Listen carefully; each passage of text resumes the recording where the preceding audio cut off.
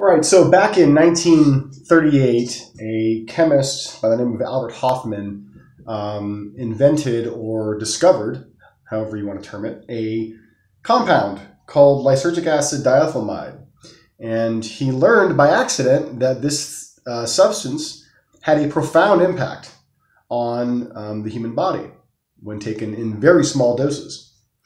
And over time, over the past 75 years or so, acid has gone through the gamut from being bastardized to being feared to being heralded, worshipped during the 60s and 70s to where it is today, which is under some pretty serious scrutiny, and for good reason. Microdosing of LSD is becoming very trendy now, and in fact there are even TED Talks about this, and so I felt comfortable coming out and sharing my experience with this substance and what microdosing can do for certain individuals. Now, before I go any further, I want to make it very clear that this is not an endorsement of taking drugs, legal or illegal. I make these videos for harm reduction purposes and to spread awareness. I'm not necessarily glorifying or telling anyone to do anything to treat any illness, perceived or not. So hopefully that was enough legalese. But if you've been subscribed to me for longer than a few weeks, you know that I come at things pretty straightforward. I don't beat around the bush. And if something appears to have value as a substance that can be used to help to stem the tide of depression, anxiety, and other mental illness, then I'm going to sit up and I'm going to take notice. And I'm probably going to experiment with it myself, which, you know, if you've looked at any of my videos in the past, you know that's kind of my thing. It's kind of what I do.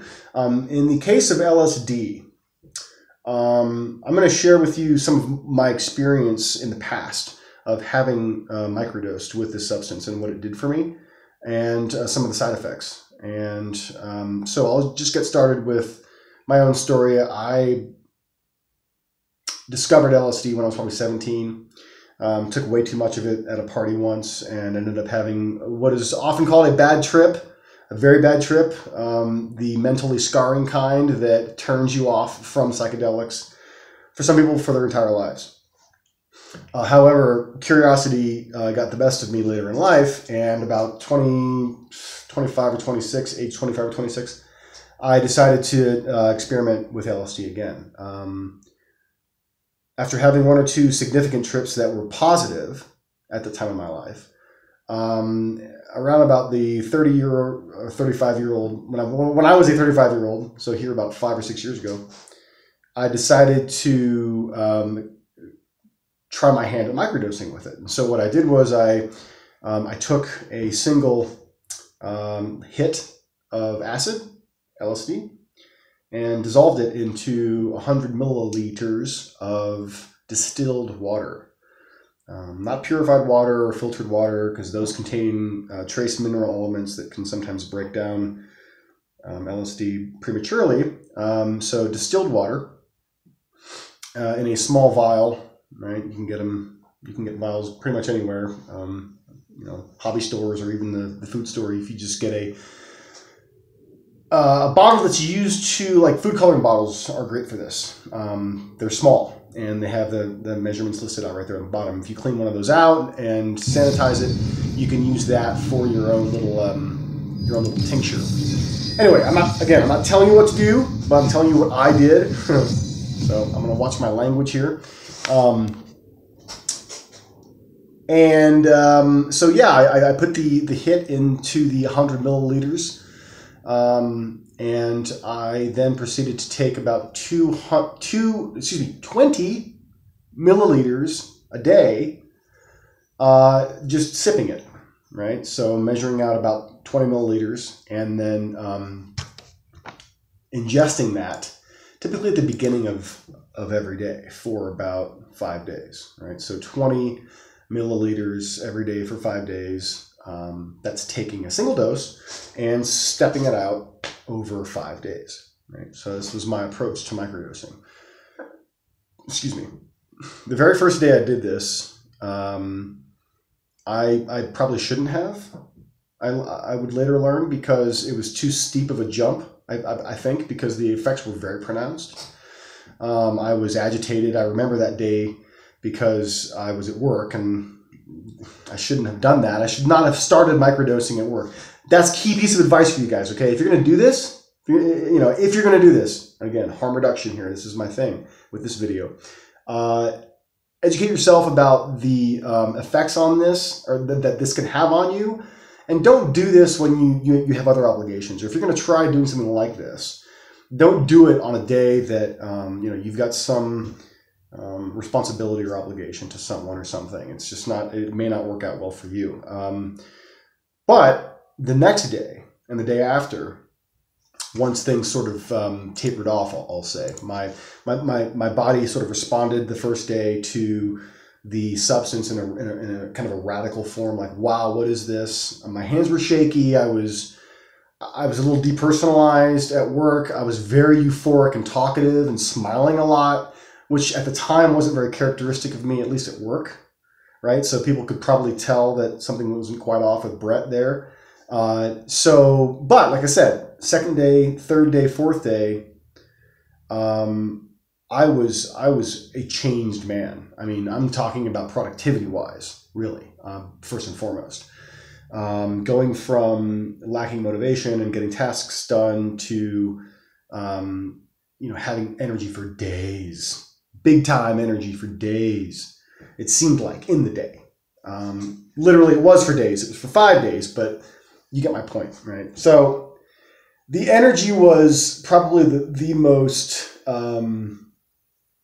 memorable of all the effects that microdosing LSD had for me. If you've been following my channel for any length of time, you know that I struggle with anxiety and depression, and I actually look for ways to address those issues using natural means if possible, but legal and over-the-counter means otherwise. In the case of LSD, microdosing it did have a profound impact on my mood and my depression, or lack thereof. By about the second or third day, and this was at a time in my life when things were very difficult, I was much more optimistic. That third and fourth and fifth day, and the only reason I stopped, by the way, is because I ran out, right? I didn't have any more LSD to take. Otherwise, I would have kept doing it. But as you know, this stuff is, sharply illegal. So, getting my hands on it wasn't so convenient. But anyway, the next week when I went back to work after having, stopped taking LSD, everything seemed very dull. Everything seemed very boring. It's not that I craved more LSD. It's not like I wanted more acid. I didn't feel like that I had a tolerance in that way, right? I mean, the drug wasn't calling me. It was just, I felt like I had been shown something a little bit. This wasn't some grand revelation, but I was shown something small about the color in everyday life, the beauty in everyday life, even if it's working at a shit job, behind a computer doing something for somebody else you don't care about, you're not passionate about. Even that has a beauty in it. The struggle is beautiful in a way, and those 5 days of microdosing LSD kind of taught me that. Or if it didn't teach it to me, it reminded me that there are small beauties to be found in everyday life, even if that life could be said to be in suffering. Anyway, back to the point of microdosing LSD and whether or not it's something for you to try. Again, I'm not going to make any recommendations. I just think that if people are going to be talking about this, if people are going to be doing TED Talks announcing the new trend in microdosing LSD, then I should feel comfortable sharing my story. And so there it is.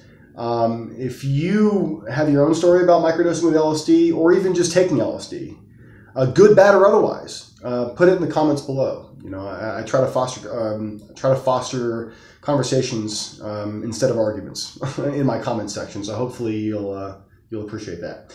Anyway, that's it for today. I just want to drop this quick video on you guys. Hope you're doing well. Like and subscribe if you haven't already. Brett Dallas coming at you next time. Till then, bye.